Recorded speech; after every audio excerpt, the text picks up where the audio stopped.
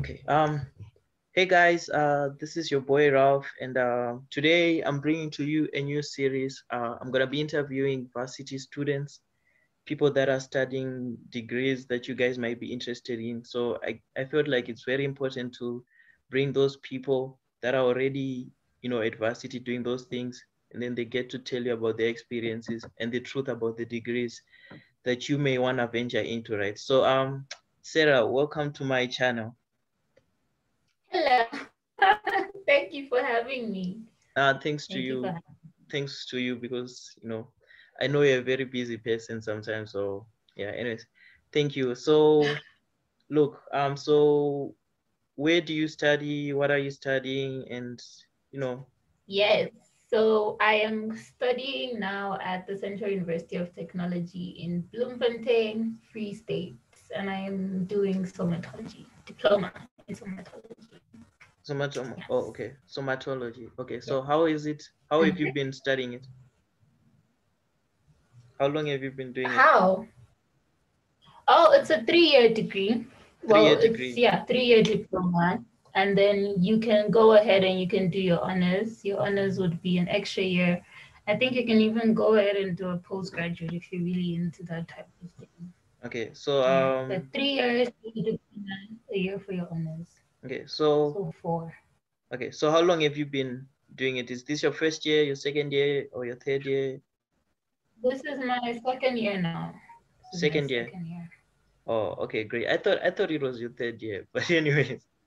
So yeah, I Second guess year. you have seen it all, right, at this moment, right? So anyways, so before you studied somatology, right? Like how were you in metric? How was your academics in metric in high school? Were you an It A was good. student? It was good. Yeah, good. Top 10. It was good. It was Hey, good. Life okay. good. Okay, so you Life was good. Yeah. in subjects like maths, were you good at maths? Were you good at physics? Do you think that's influence? Yeah. You know what? Maths was tricky for me. Maths I was tricky. remember 10, 11, 12. It was tricky. Everything was tricky, but then my matric was okay. My matric was, I think, 60% for maths. My physics, did very good. Life science was always good. Life science Maths was. almost had me. Yeah, life science was always good. I love life science, so Oh, that so was fine. so that influenced you, right, to take somatology. Uh, it wasn't really my marks. It's my marks just helped. I think I always knew I wanted to do something beauty related. I didn't know it was going to be dermatology or more health. I just knew I wanted to do something with beauty, and then so it just happened that way. Okay. Okay. Anyway, so for someone who doesn't know what somatology is, how would you define it?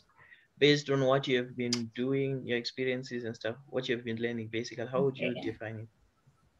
So it's basically, if I could say, the study of the skin. We deal with your skin. So if you have skin issues, that's where we come in. So it's basically your skin. And I like to say that we are the people who know everything, but we don't do everything. So Yeah. we are dietitians, we are nutritionists, we are pharmacists, everything, everything. We are So dermatologists, but we are not allowed to diagnose. So we're not allowed to say, this is your problem, I'm going to prescribe one, two, three. No. So if somebody was to come in for a treatment, and I look at your skin and I say, okay, you have a fungal infection, I'm not yeah, going to say, hey, you have a fungal infection. No, I'll just be yeah, like, so I think you have a fungal infection. It looks like you have a fungal infection. I'm yeah, going to refer you to a dermatologist, and you need to just get that sorted out before you come back in. I can't work on that. I'm sorry, because it's contagious. But I can't say you have an infection. I'm going to prescribe this and this and this to you, even though I know that you have an infection. It's basically like that. So yeah, we deal with things holistically. So all people who do medicine, it's just like you have one, two, three, and I'm gonna prescribe you medication. Somatologists will deal with it in a more holistic way. You know, if you have a headache, I'll Yeah. give you a massage, I'll give you an aromatherapy treatment, Okay. and then, that would help. So yeah, that's how it is. That's okay. So do you how is the experience been? Are you enjoying it? Is it difficult? Is it something that's simple? Yeah. No. It is not. I'm like, there are times when it's like, okay, I can deal with this. And then other times I'm just like, why am I even here? Why am I even here? But I think what has helped me is I like it. Like, I really love what I do. I love what I do, honestly. So if So it wasn't for even the though I kind yeah, of like, hmm? so if it wasn't for the passion, you don't think you'd still be there, right? I honestly don't. I don't think I would even be here right now. I'm telling you, because I would just have been like, you know what, I'm not gonna do this. I'm not Yeah. gonna do this. But I really love what I do. Yeah. So it's difficult, but it's enjoyable at the same time. To me. To Yeah. me. There are a lot of people who leave the course after the first year. They just Ah, go do for real? something else. Yeah, a lot of people come in because they don't get placed in other courses and they'll be like, oh, there's space there by somatology. And they'll be like, okay. And they come in thinking we're just gonna put makeup and watch Negro all day. And they see that it's harder than that. And so at the end of first year they bounce. Yeah. They bounce. So there's a stigma that, oh, this is simple, because people look at something like medicine and stuff, right? And they're like, ah, if I can't do medicine, let me just do this. And at the end of the day, they don't know that it's complex, right? Yep. So whenever I tell anyone I do somatology, they just like, so you're gonna give me a massage, right? And I'm always like,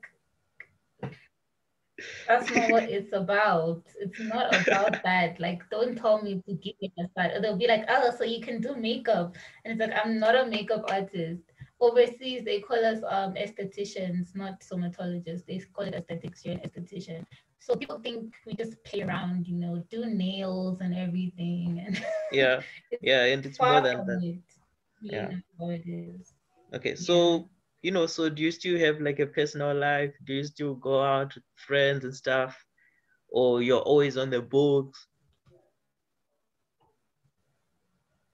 No.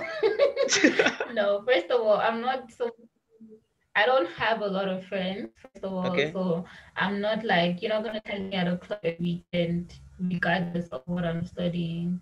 But with lockdown and with COVID, it has been easier to kind of balance because normally I would be in class every week. Sometimes I would be there from like 8 to 4, having classes every day, every week, no break. But because of COVID, I have a bit more break in my schedule, so I can kind of manage things better. I'll go out once in a while, go Yeah. have dinner, have lunch, or just chill. Yeah, so it's better. It's much better now. Normally, though, regardless, it's manageable. There'll Uh, be weeks where you don't have time, and then there'll be other weeks where it's a bit better. So it's uh, manageable, yeah. So, kind since of. it's your second year, was there like any module that was like particularly difficult that you just felt like, nah, this I don't was there anything that you felt like, nah, this is very Um, complex so far? Yeah. Not really. Now I know now because of luck. So So the it's that's so why sorry. so okay, so it's the problem is with the lecturer. You don't really With that module, with my business module, it's just the lecturer. He's just making things difficult. But apart from that, no, everything has been manageable for me. We do anatomy, so anatomy is it's a lot of work, but I like it, so it's manageable. Everything uh, has just been manageable. Okay. Apart from business, yeah, you're okay. yeah. Apart from no business, it's my goodness, no, You no, don't enjoy it's just that. horrible.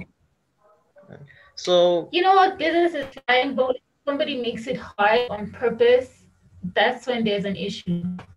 Because, like, come to think So of it, I'm thinking, why would business be the challenging one? And yet, business should be the easy one.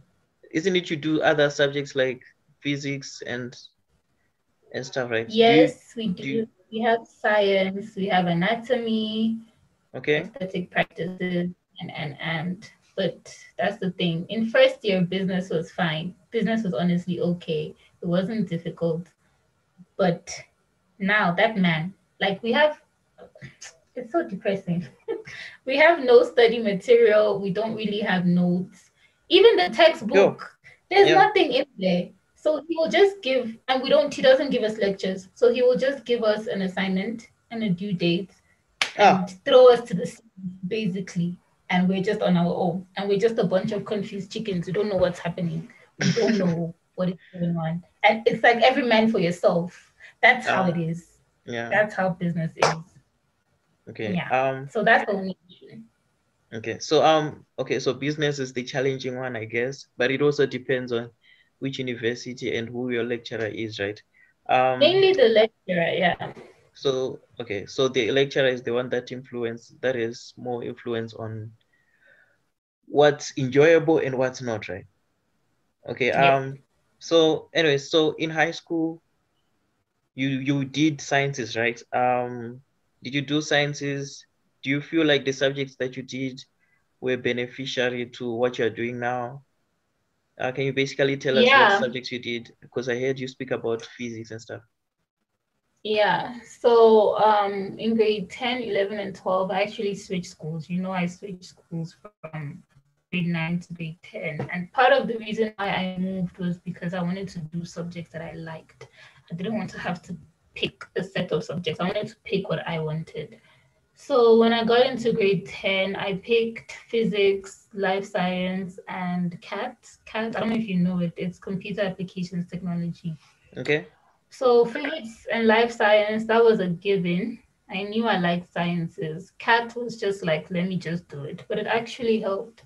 So the life science, it helped a lot because I'm doing a science related course. Even the physics, like we do incorporate a lot of physics and life science. We work with electricity, chemicals, products, the body, that kind of stuff. So yeah, we do use a lot of physics and life science. CATS just helped because of basic university stuff, man. You Yeah. need to know how to use your Word, your Excel, your PowerPoint, and Yeah. CATS helped with that. So yeah, I think my subjects did help. Yeah. Okay. They did help. So what about someone if I came from if I was doing like the economics, the business studies, the accounting, do you think I would struggle with that particular I don't even know if you will be able to apply because it's a life science, like it's a science-based course. And if I remember correctly, you yeah. do need to have life science and physics. Yeah. If I remember correctly, I'm not sure now. But you do need to have life science and physics to Okay. study somatology. Okay. You can fact check me on that. I'm not too sure, but I think so. Yeah. Okay, so those really come in handy. Um, Mm. anyways, so you're at the University of what, Free State, right? If I'm not mistaken. No, I'm a Central University of Technology, the other one. Oh, oh, my bad. Nah, oh, Yeah. okay, my bad, my bad, my The bad. University of Free State didn't have my course. It didn't have somatology, Oh, for real? so I couldn't do it there. Oh, so how is it there? Do you enjoy it? Would you recommend people going there? Is it a good place to be, or it's like I just wanna finish my degree or my diploma and get out of here. It's the ghetto. It is the ghetto. I'm telling you. You know what? The school itself, ne, CUT, I think they do a lot in terms of trying to make their graduates stable, in terms of trying to provide them jobs when they leave, giving you business opportunities, scholarship opportunities. They really trying their best in that. Like I know someone personally who was able to go to Germany and get a job in For real? Germany because of because of an opportunity that CUT gave him. But that's only available to the engineering and IT kids. I don't know if the other departments have that or the other faculties. So I know they try with that, but then Apart from that, CUT has a lot of issues, a lot of, Yeah. political and socioeconomic issues with the students, Protests and and stuff. Do you so so you have it's just mm, so you have are it's a there lot of protests and stuff? your academics will be, yeah, we do get a lot. The academics will be interrupted quite a bit. Yeah, people complain a lot about their allowances Hmm. and so for your academics it's just irritating to constantly be interrupted. We're behind right now with the syllabus because of, first of all, CET had a lot of issues with the online learning, and then on Yeah. top of that there were protests, so just very behind. Yeah, and then Willows itself is just the ghetto. Oh. Bloemfontein is the ghetto as far as I'm concerned. Okay. Bloemfontein So is just the ghetto. do you still recommend it, or you're like look elsewhere? Like, honestly, if you think you can deal with the protests and your stuff being interrupted and living in the ghetto, Yeah. then okay, it's not a problem. I think it's a good school academically, but if you don't want to deal with that, then I don't know Look where else you elsewhere. could go. Mm. Okay. Yeah, Okay. here. So anyway, so do you recommend? Okay, what would you advise? People that are looking towards somatology. Like, what would you advise them about studying it? Okay, so first of all, only do it if you actually really like. I won't just say even beauty, to be honest, because beauty is just the first step. It's so much more than that. So if you know you are into making people feel good about themselves, not just on the outside, but from the inside, if you know you're into the whole beauty and makeup and, that department, and if you think you can deal with pressure effectively, then I would say give it a try. It's very rewarding. But don't take it as your second choice. Don't take it as just a maybe, because you probably won't like it. You might end up really loving it, or you'll just be like, I'm not gonna do this. So I would say do it if you have a passion for it, because you need passion to do it. There's really no other way, to Yeah, be honest. yeah. Mm. Yeah, yeah. Hey, thank you so much for joining me. I hope we Thank will you. be able to do a part two when people send their questions. Maybe we can do a part two if people have particular questions Awesome. that they want to ask. Um, anyway, so Yeah. let's talk about your social media. Are you present on social media, and what is your Yes. IG handles?